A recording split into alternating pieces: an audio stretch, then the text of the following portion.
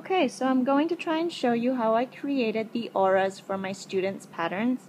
What I've prepared ahead of time is a printout of my pattern that I created as a demo for my students, as well as the video of the explanation of my pattern, which I created using the Show Me app. Okay, let's get started. We're going to go to Aurasma, which is the purple A. Let me bring that a bit closer for everybody to see. Okay, and it's going to go straight to the camera here. And what you want to do is go to this logo of Aurasma, the A, and we're going to create a new aura. So we're going to press the plus sign. We're going to go to Device,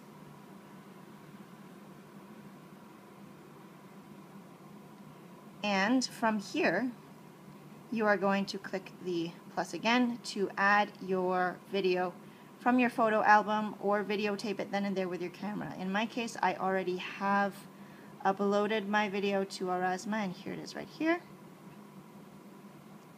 It's going to play for you so you can check if it's really the one you want.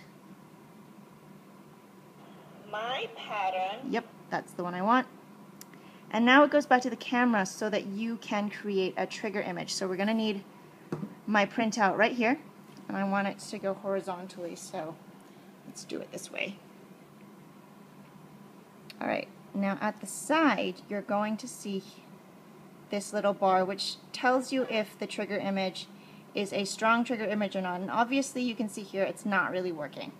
And I found that with photo printouts it's a bit difficult, especially if they're not really detailed photos. So what I did was I put some like random other printout under it. Let me show you. So here's like one of my bills, just to create a bit more detail. Let's try this one more time to see if our little dot goes up to green here, and there we go. It's now a detailed enough trigger image. I'm going to go ahead and click the purple camera right here. Oh, let me get that in place again. Here we go.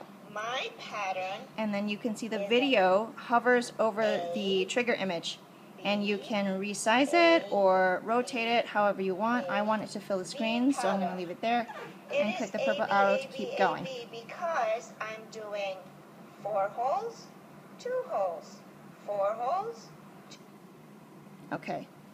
At this point, I need to give it a name, so let's call it my pattern. And it needs to be made public so that anybody using the app will be able to see the video when they hover over the trigger image. And finish. Alright, now I'm going to take this paper away and let's see if it actually works. There we go. My pattern is an A, B, and there you have it. The video will continue playing on a loop for as long as you are hovering over the trigger image, and that's how I made them.